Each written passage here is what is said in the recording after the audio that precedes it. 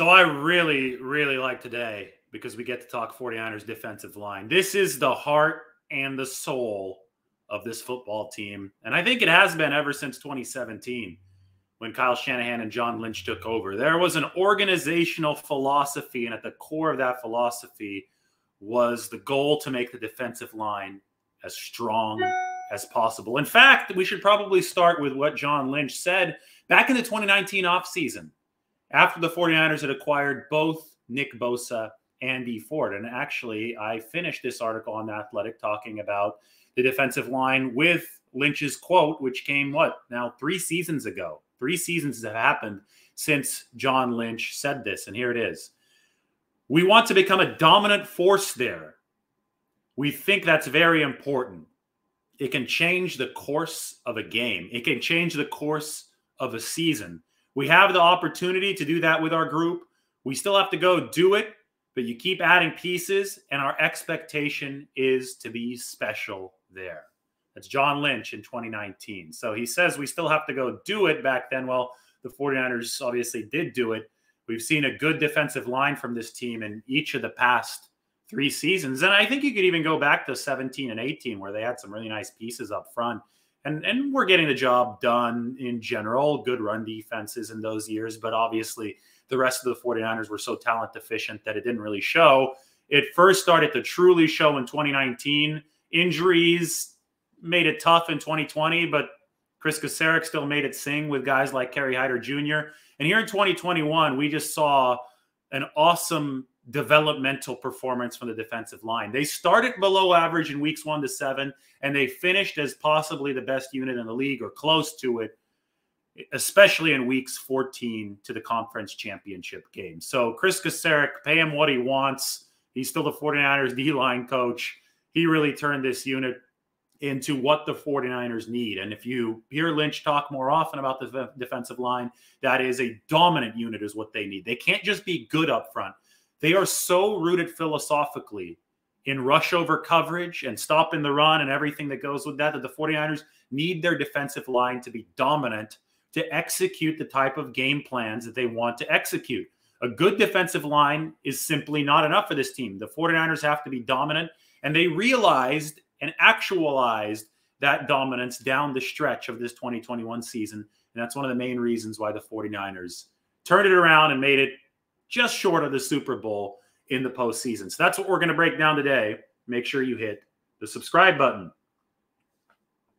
Right here at the bottom of the screen, you see the 2021 49ers D-line, a tale of 3 phases. Well, what do I mean by that? Well, hopefully you've already read the article. If you're a subscriber to The Athletic, you've clicked on the link that I'm about to put into the comment section. $1 a month right now for The Athletic. So it's in the chat section, comment section coming up after this video is live. I'll pin it there. You click on that link. You can sign up for $1 a month to The Athletic, and you can check out the State of the 49ers defensive line piece where I talk about the 3 phases that the 49ers defensive line went through this season, and you're about to see them on your screen. Here are the 49ers 2021 splits in pass rush productivity, which comes from Pro Football Focus. Now, those of you who are familiar with my tables know that darker red means further below average, darker blue means further above average. So in any of these tables, you're going to want more blue, and you're going to want that blue to be darker. Well, these are all of the 49ers defensive linemen divided up into 3 columns. The first column is pass rush productivity, which measures sacks, quarterback hits, and pressures in weeks 1 to 7. Then you have pass rush productivity splits in weeks 8 to the NFC title game. And then you have weeks 14 to the NFC title game. And look how staggering this chart is. Weeks 1 to 7, it's majority red. Most of the 49ers defensive linemen, with the exception of Bosa and Armstead, I mean, Amenahu was above average, but he wasn't even playing for them. He was on the Texans. So everybody except for Bosa, Armstead, and Ford was below average in weeks 1 to 7. And then all of a sudden, they just kick it into gear. Week 8 onward, majority blue. People are above average. And then you want to even, further zoom in. Week 14 onward, that was the week that they sacked Joe Burrow 5 times. The 49ers are almost exclusively above average. And week 14 onward, I would say they had the best pass rush in football. They sacked Burrow 5 times in week 14. They sacked Matt Stafford 5 times in week 18. They sacked Dak Prescott 5 times in the wild card game, and they sacked Aaron Rodgers 5 times in the NFC divisional playoffs. That's 4 separate games with 5 sacks for the 49ers down the stretch run. 32 total sacks from weeks 14 onward. Would have been a pace for a good 68 sack season, I think. Pardon me if my math is incorrect, but basically you saw a defensive line that was below average in weeks 1 to 7 turn into a defensive line that was at the top of the league from weeks 14 onward. So that's what Kris Kocurek was able to accomplish with this group of players. And we're going to break down how exactly that happened in this video today. First of all, Kris Kocurek is obviously worth his weight in gold. Defensive line coach for the 49ers, showed up in 2019, and over the course of the past 3 seasons, the wide 9 that he's implemented has allowed the 49ers to take their pass rush to new levels. Now, the wide 9 is an aggressive defensive formation. It is exactly what it sounds like. You are stretching those defensive linemen out to use the width of the field along the offensive line. It's going to leave big gaps in between each individual body. So it puts a lot of pressure, especially on the defensive tackles, to be able to control and neutralize the run game, working in more space. So they may get double teamed if they're defensive tackles, but they still have to be athletic enough to make sure that gashing holes are not created by the offense to be able to just run through the defense. Because you can only pass rush when you earn the opportunity to pass rush, meaning that you have to stop the run. So your tackles have to be athletic, they have to be strong, they have to be good. Your linebackers have to be fast to clog any of those potentially wide gaps left by the wide 9. And then if both of those things happen, your edge rushers can eat. They can sit down and they can feast because they're lined up wider than the tackle. And if you've got at least one power rusher and one speed rusher, and they could play, a good amount of snaps, then you could mix and match and do a bunch of crazy stuff to really put the strain on opposing offenses. But it takes a whole team effort. It takes glue to make it happen. You have to stop the run to earn those pass rushing situations. And most of all, from the 49ers perspective, you need somebody like Kris Kocurek to be able to bind the whole effort together. You also need somebody like Nick Bosa, who's one of the best players in football, including the playoffs this year. Nick Bosa had 19.5 sacks. The fact that he got no votes for comeback player of the year is a joke. He was playing at a higher level than any of the quarterbacks who were considered for comeback player of the year this season, who obviously got votes this season. I love what Joe Burrow did. Dak Prescott also came off a very serious injury, but let's be honest, Prescott, who did get votes for comeback player of the year, was mediocre over the back half of the season. He was downright bad against the 49ers in the wild card game. Nick Bosa played as one of the best players in football the season after shredding his ACL. So I know these awards are skewed toward the quarterback position. There's bias there, but I think this was as clear-cut as it gets. You look at the guy who's playing the best level of football at his respective position, and of course there's going to be an apples and oranges comparison, and then you judge the comeback player of the year award based on that. In a just world, that's what would happen. And at the very least, I get it. You could be super impressed with what Joe Burrow did. He came back from a serious knee injury too. At the very least, Burrow wins the award, but Nick Bosa needs votes. And the fact that Nick Bosa didn't get any votes shows the bias of the award. But enough about, extracurricular awards at the end of the season.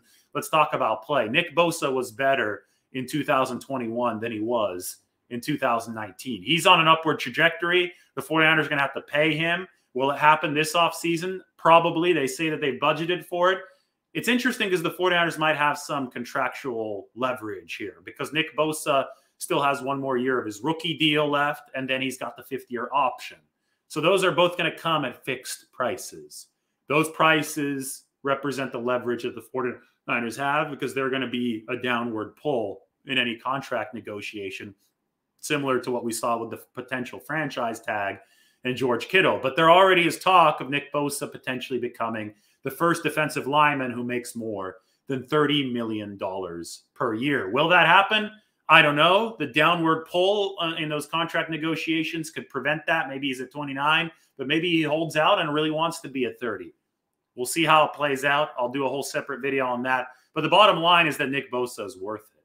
You saw the difference in the 49ers defense between 2020 when they were good with all those guys hurt and 2021 and 2019, obviously, when Bosa's in there, when he's firing, when the rest of the guys are playing at decent replacement level. I mean, this turns into a unit that you could really count on if you're the 49ers. And 19.5 sacks is nothing to laugh at, especially considering the fact that Bosa was double-teamed so often.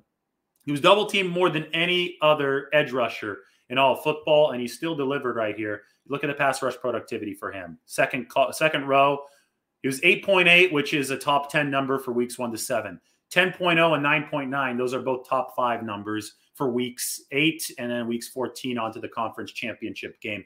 That despite being the most double-teamed edge rusher in football. So Bosa draws attention, chip blocks, double teams, triple teams. I mean, it got comical there toward the end, how much the Rams were paying attention to him. And while he does that, that's why the rest of these guys started improving over the course of the season.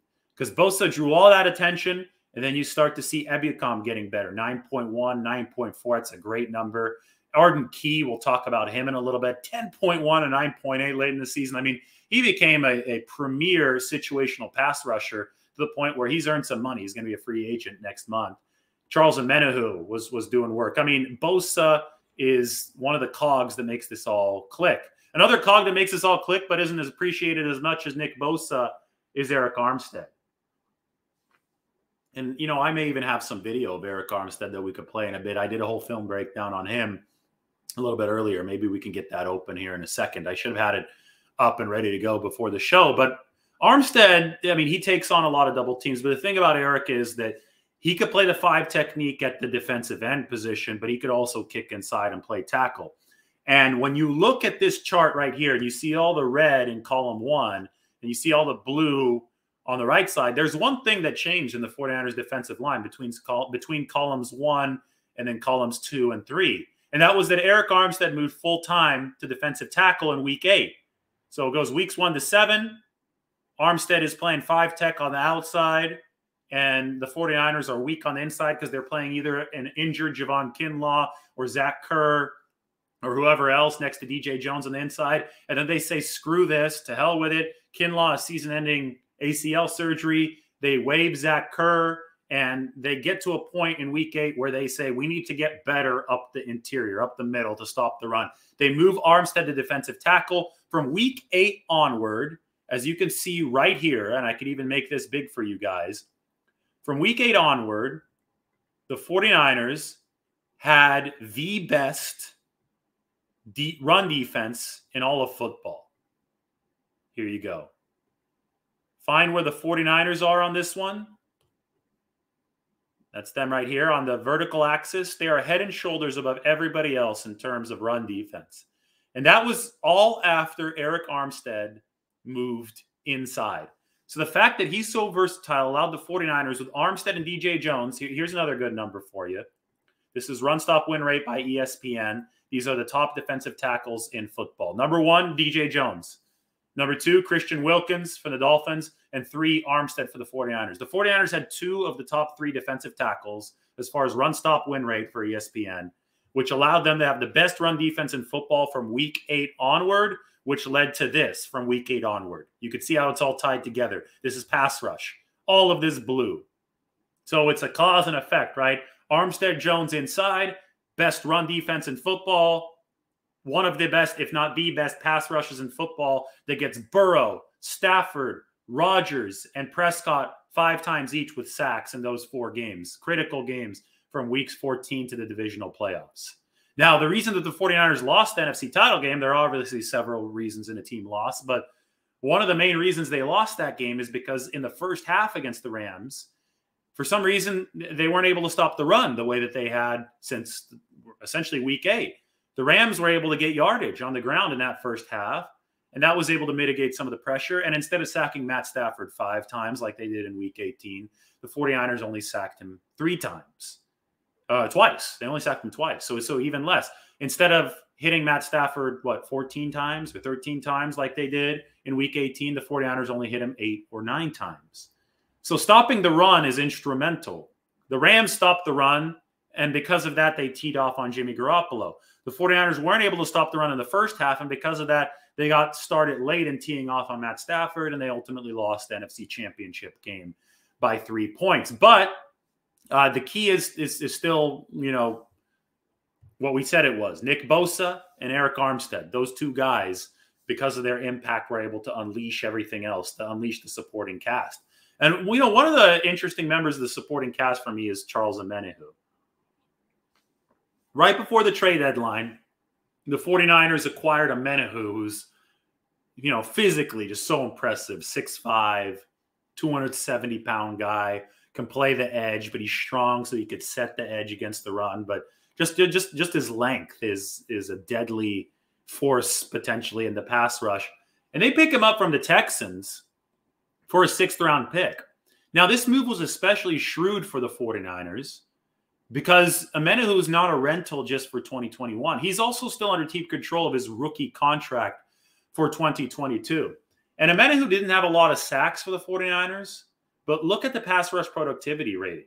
9.0 from week 8 onward, and then 11.1, which is the best in this whole chart from weeks 14 onward. This guy, as a situational rusher, was constantly getting in the face of quarterbacks, was playing, rollouts correctly, was disrupting. And, pass rush is a lot about critical mass. You get quality body, quality body, quality body. And at a certain point, you have enough quality bodies to be overwhelming.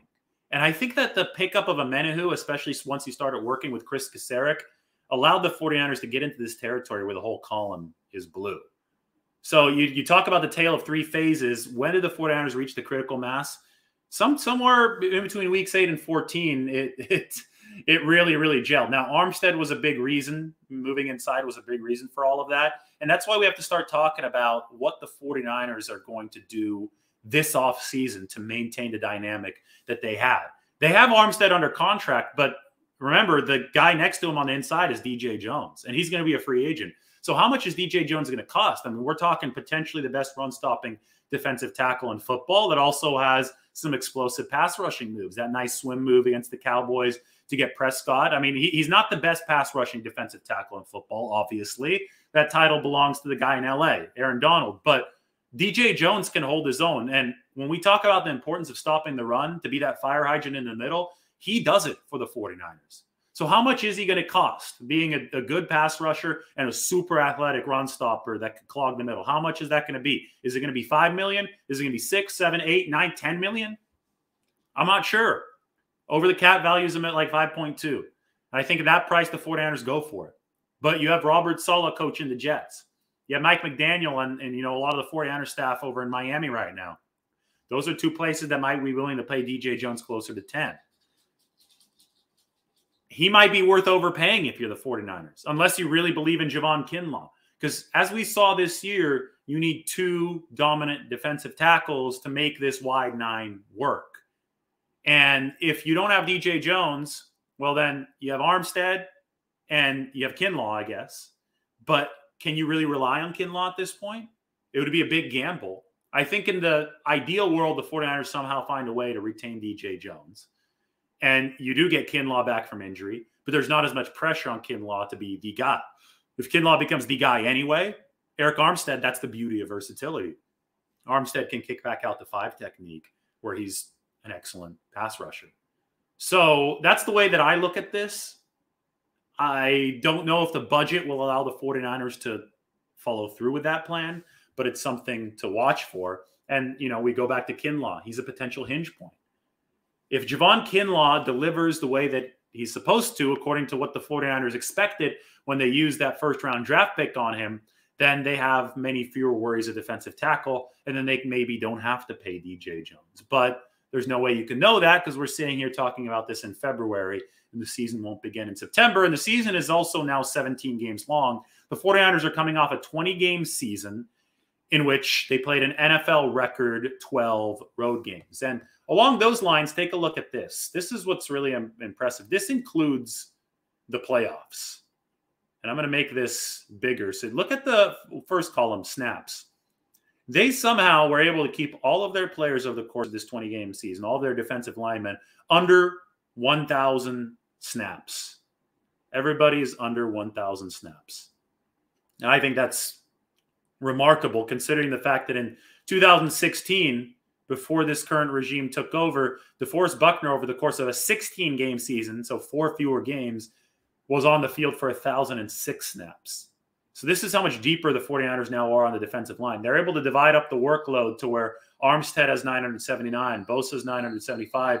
Ebukam comes in number 3 at 681. It's imperative to have a good defensive line that you are able to distribute the labor in this way. So the 49ers depth pieces are what is going to make or break a lot of their success down the stretches of these seasons. And Javon Kinlaw, even if he comes and turns it on, won't necessarily be a depth piece, but he'll be somebody that allows the depth pieces to shine because you have Kinlaw, Jones on the inside. Armstead can kick out the 5 technique. I'm just laying out a potential plan. And then you have your other guys, right? Kevin Givens, Kentavious Street. I don't know who the 49ers will keep and who they won't hold on to. But you have Amenahu, Willis, Arden Key. All of those players can play more specialized roles as rotational rushers, rotational defensive linemen.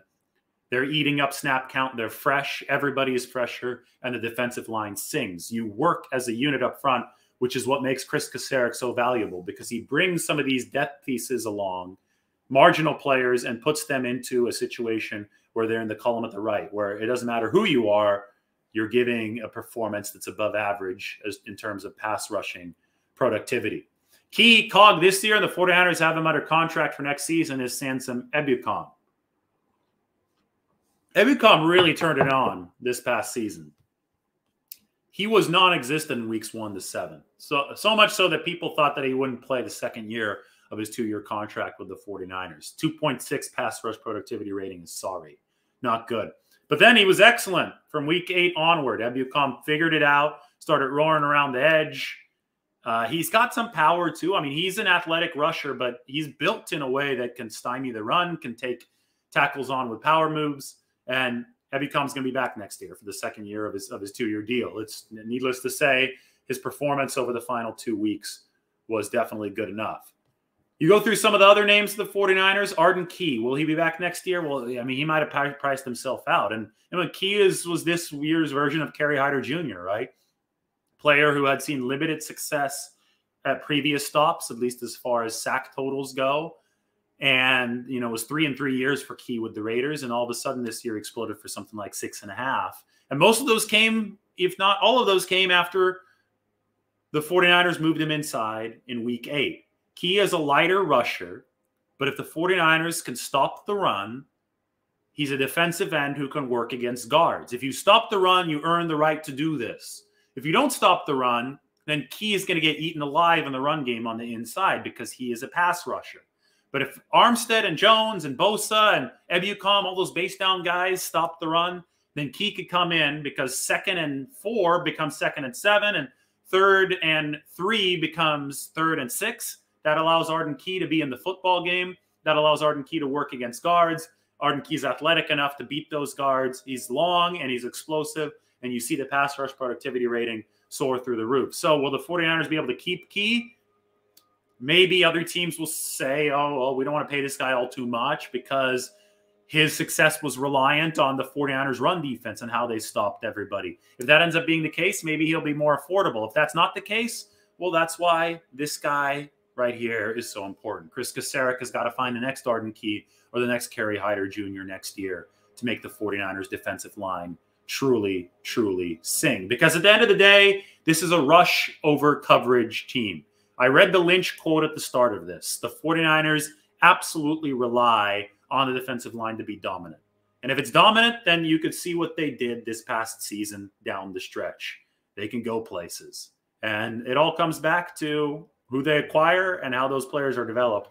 And that's why Kris Kocurek's in the title of this, and that's why Nick Bosa's in the title of this, because he's one of the players that really, really makes this machine churn. All right, we're 24 minutes in. Time to open this up to some questions. Any questions would be welcome. cut Ebukam to keep Key. I don't think it's going to work that way. Ebukam was, as you see here, Sansom Ebukam was really good for the 49ers from week 8 onward. So you don't jettison good pass rushers who are under contract. And Ebukam right now qualifies as a good pass rusher for the 49ers. So Key is not under contract for 2022. You find a way to try to get him under contract if you can. But Ebukam, at least you still have for a year at $6 million, which is a good price for what he did down the stretch. More questions. And hey, we got a lot of viewers on right now. Everybody subscribe to the channel. We're growing steadily. The spike during the playoffs ended. We're not growing like 500 people a day anymore. But we got the new camera. Got to show off the new camera, by the way, right here. Rush over coverage. Or maybe we should put here. Maybe we should take that off and give everybody the written message. Subscribe to the channel there. But the camera is nice. My friend Trent's place is nice too, right? Look, he's got a lot of wine back there. He had his golf clubs off to the side. He didn't want them in the background of the video though. So maybe we'll do one more video this week to get into there. Tomorrow, no, maybe not tomorrow. Wednesday, I'm going to go to a sandwich place in Walnut Creek, and we're going to do a video from there. It's one of my favorite sandwich places in the Bay Area. You can guess in there may be a special visitor coming soon. If not, we'll do it in a different video. But you can guess in the comment section where this might be. Here we go. Here comes Leon. Oh boy, there he is. You got to look toward the camera. So this is Leon. This is Trent's dog. Trent and Hadley's dog. This is his YouTube live debut. That portrait mode, you need to get closer to me there. Yeah. That way your face is in focus. It's focusing on me and not him. All right, Leon, are you hungry? Looks like he's hungry. He's looking for the next food. So he's a big 49ers fan too. Trent's a 49ers fan, so I'm in a 49ers fan household right now. All right, Leon is off on his way. Anyway, I hope you guys use the chance to. Leon is a badass from Quinn Price. We have a nice comment there. Let's get some more. Let's get some more questions here. What do you make of Steve Young and Joe Montana saying Trey Lance is not ready? Well, at the very moment, Trey Lance isn't ready. I think it's common sense. It's 1 + 1 = 2 stuff, right? The guy had 318 passes at North Dakota State, and he didn't play for essentially over a year before starting with the 49ers in the 2 filling games this year. At this moment, Trey Lance isn't ready. If he was, he would have played over an injured Jimmy Garoppolo in the NFC playoffs. Garoppolo's playing with a fracture and a torn ligament in his thumb. If Trey Lance was ready with his talent, of course he would play. What matters is, will Trey Lance be ready in September after the most important offseason of his life? So we'll see how this offseason goes. But I believe in Trey Lance's talent more than anyone. I was sitting here last January, so 13 months ago, well before the 49ers made a trade, and I said the 49ers should look at drafting this guy, Trey Lance, because he's raw, but he's moldable clay for Kyle Shanahan. And the luxury of having Jimmy Garoppolo under contract puts the 49ers in a position where they can develop Trey Lance and make sure that he's ready in time. Now, if Trey Lance can be ready by this season, if the 49ers really feel that he's on the right track to be able to do that, they can trade Jimmy Garoppolo. They could get the capital in return for him. They could fortify the roster, and they could also fortify the roster financially, right? Because Garoppolo's money won't be on the books. So people make controversy out of nothing, and Joe Montana and Steve Young are going to say what they say. But if people just get offended at every single little word without putting into the context that I just did, then it's going to be a long off season just listening to tired takes over and over and over again. Did the 49ers adjust their wide 9 late in the season? Seems like rush defense got better as the season went on. Yes, the 49ers fixed the gaps in the wide 9 as the year went on. So the first time they played the Packers in week 3 versus the second time the 49ers played the Packers in the divisional playoffs, you could tell that the alignments, especially of the guys on the interior, were slightly different. The 3 tech and the 2 eye positions were much more flexible for the 49ers later in the season after they got some tape on their opponents and tape on themselves on how their opponents were beating them. So tweaking the gaps for the 49ers defensively and tweaking how they filled them allowed the run defense to be better? That is a great question. Yeah, I think that the 49ers will definitely draft another defensive lineman. It's always a good year to draft a D lineman. So I think they're going to see that this year, because you look at potential free agency here, pending free agency, I should say. Jordan Willis going to be a pending free agent. Arden Key, pending free agent. DJ Jones, pending free agent. Those are three important bodies that you're losing. They didn't get anything from Maurice Hurst this year, just a few snaps over 2 games because he was hurt, but he's also going to be a pending free agent. So, maybe you sign some of these guys, but I think you have to keep that developmental pipeline rolling. And you take advantage of one of your best resources, which is Kris Kocurek. And if Kris Kocurek is still your defensive line coach, which he is, why not bring in a youngster that you could really work on? All right.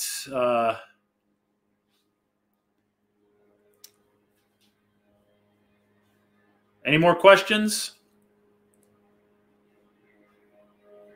Could I see the 49ers drafting another 2-gapping defensive tackle over corner in this draft? Yes. 49ers have been rush over coverage philosophically for a long time, and they'd like to get the corners through the veteran pool, through free agency.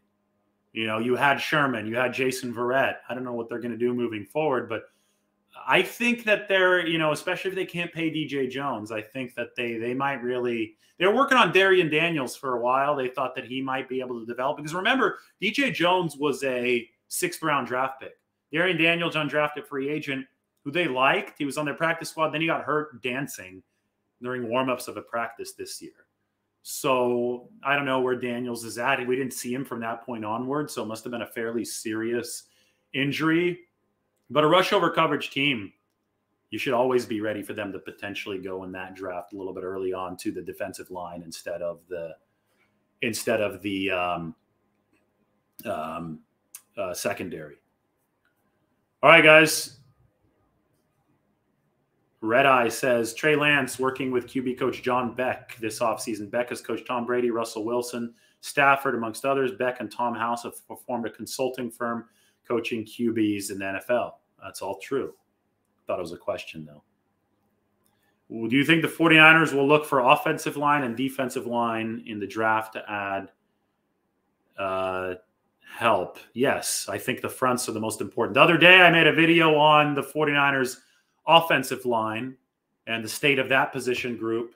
That one's really important to watch because the 49ers must be better there. The defensive line, they have to find a way to sustain this. All right, everybody, thank you for your time. Hope you enjoyed this video about the 49ers defensive line. Hope you enjoyed the guest appearance by Leon. And thank you to all for subscribing. If you haven't done so, make sure you do so right now. We'll talk to you all soon with another video coming up at this glorious place in Walnut Creek. I'm off to do a hike. Everybody take care. Oh, and we got food coming up on Wednesday, maybe even tomorrow, but for sure tune in on Wednesday. Leave in the comment section, leave what your favorite East Bay sandwich is. Any place in the East Bay. Could be out here, could be in Walnut Creek, could be in Oakland. Your favorite sandwich, put it in the comment section. Maybe we do a quick show from there. All right, everybody take care and subscribe.